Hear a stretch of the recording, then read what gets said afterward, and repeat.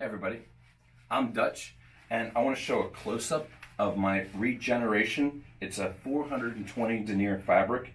It is really strong, it has a tight weave, it has a really high waterproof rating, around 5,000, so it makes a really good pack material. And what's really amazing about it is it seals up. It's actually self-healing and it will still retain a high waterproof rating even after you poke it. So to give a close-up of that, because this is a voodoo you really want to see. As you can see, I got a needle here.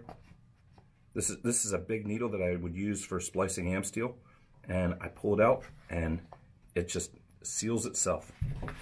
Let's do that again.